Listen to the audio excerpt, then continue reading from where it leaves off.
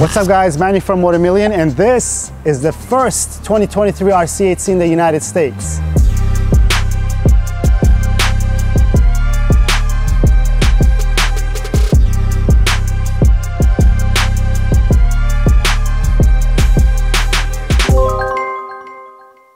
So guys, if you guys are sitting there scratching your head thinking what this is a track monster by KTM. It's the 2023 model of the RC8C. There was one more that they made in 2021.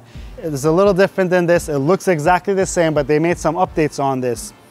First of all, the biggest update was the engine. The power output is more now. It's 135 horsepower at 11,000 RPM. I believe it's around 7 horsepower more than the previous model, and they only made 100 of them in 2021. Now they made 200. This thing sold out in 3 minutes when they launched it, and you had to kind of get in the line to buy it or to get the link to be able to buy it when they released it. The engine is based out of the KTM 890 engines that you see in the Duke models. It's been reworked, and over the 2021 model year, they've added the full titanium exhaust. They added the titanium valves. They did some head work. I believe the ports on the heads are reworked so that it flows better, that it's making more power now. Other than that, this thing looks like a mini MotoGP machine with the winglet and everything. And I was just in Austin for the Circuit of the Americas MotoGP. And if you take a look at the KTMs that are running in MotoGP, this is like a little slim version of it. I don't know if it comes out on camera, but this thing is really compact and small. We're used to the super bikes that we do. And when you put them side by side, you see how small and slim this is. And in the aero department, they're running the front wings. It looks exactly the same thing as the MotoGP bikes. And KTM says it's not just for downforce to keep the front down, but it also makes the rear stable. And talking about the back and aero, if you take a look over here, this has a little scoop right down here. And this was first used by Ducati a couple years back in terms of aero, and it caused a lot of controversy, and a lot of teams protested it, saying that it's not within the rules. And now almost all teams run it. And the purpose of this scoop, they said, was to cool down the rear tire, and also some were speculating that it was to keep the back end down while you're braking, so that if you ever watch MotoGP, you see that they'll start doing endos and the back gets light when you're braking. And since we're here, it's got an Akrapovic exhaust, as I mentioned. We love Akrapovic. It's one of the only exhaust systems that we sell other than Aero. They're both amazing, they're both great. And if you look at the rear sets, this bike is completely adjustable for the ergonomics of the rider. So it doesn't matter your shape or size, this thing is adjustable, and that's what they're made for. Because you want to take it on track and you're really comfortable. So the handlebars are adjustable. I believe it's 35 degrees of adjustment that you could pull them in and pull them out. It has dials and marks everywhere. Also, the seating position is adjustable as well to get you all comfortable and right to go down the track as fast as you want, as fast as you feel safe. In terms of body protection, it's running the frame sliders, and it has some engine case covers on it built in as well. And the suspension, it's WP, as you know, in MotoGP field, everyone runs Öhlins except KTM. And I think they've stayed loyal to their brands that they work with. It has WP suspension, and you're wondering what this WP stands for, because that's what I wondered when I saw them. I'm not making this up. WP stands for white power. And don't get me wrong, it's not political statement or hate speech of any kind. There's a story behind it. WP was based in Netherlands, and the only powder coating shop in their town used to powder coat them in white. Why white? Because they used to powder coat the bed frames of the hospitals. And the name came from the springs, because the springs had to be powder coated and it was white, and they used to call it white power suspension.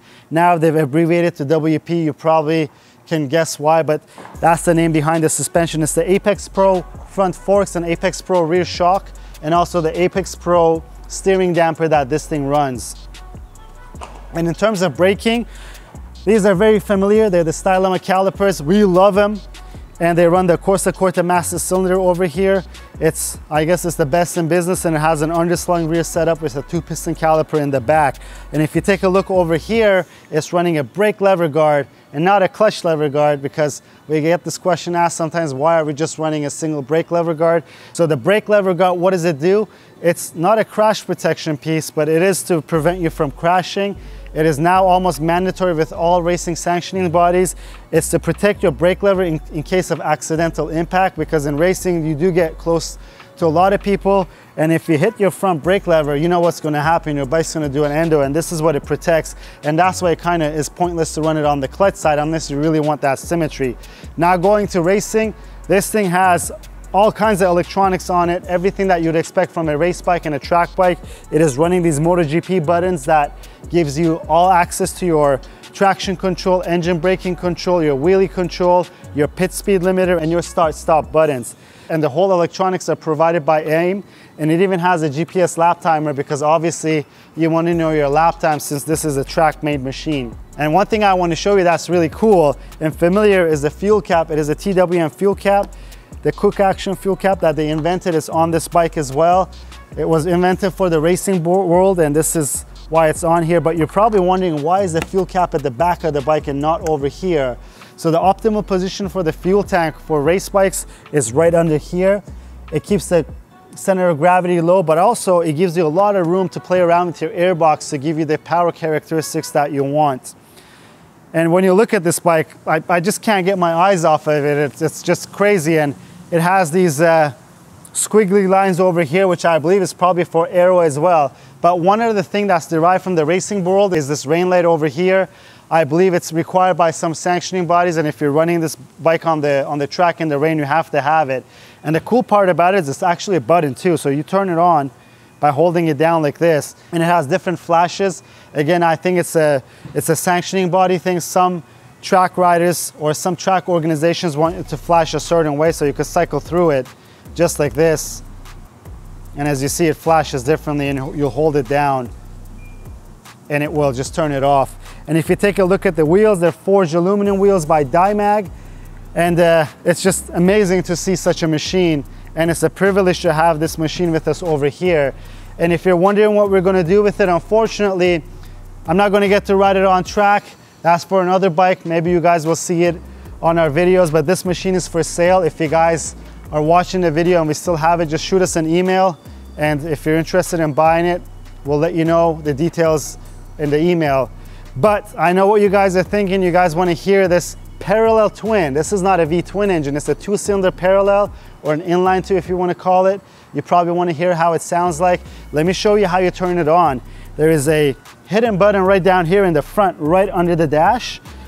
You flick the switch and your bike comes alive. All the electronics turn on, and it does all this cool graphics logo here saying RC8C. And we're used to these MotoGP style buttons because, as you know, I'm a big fan of them just because being such a racing fan. This will turn on your fuel pump. This gives you the ignition power. And this is how you start it. You guys are ready?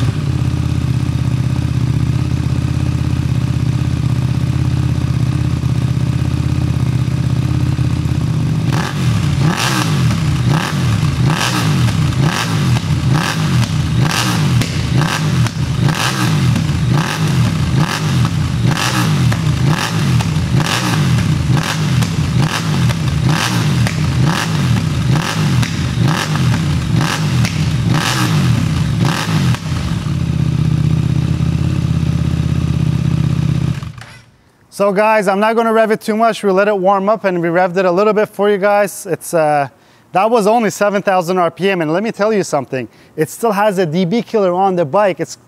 I can't imagine how loud it would be. You probably can't take this onto some racetracks without that dB killer. But overall, this is the 313-pound lightweight track bike. I think it's so amazing and so cool to have it here and see it around because, again, like I said, I'm a huge MotoGP fan, and this looks like a tiny little MotoGP machine. And some of you guys have been asking, what are these mats and where do we get them from? We'll put a link in the description for you guys, especially if some of you RC8C guys are watching. That orange color matches this beautiful bike really well, and you probably want to have them in your pits or in your garage where you store your beautiful machine. And if you like the video, please give it a thumbs up. If you have any questions or comments, leave them down below. Until next time, guys, have a good one.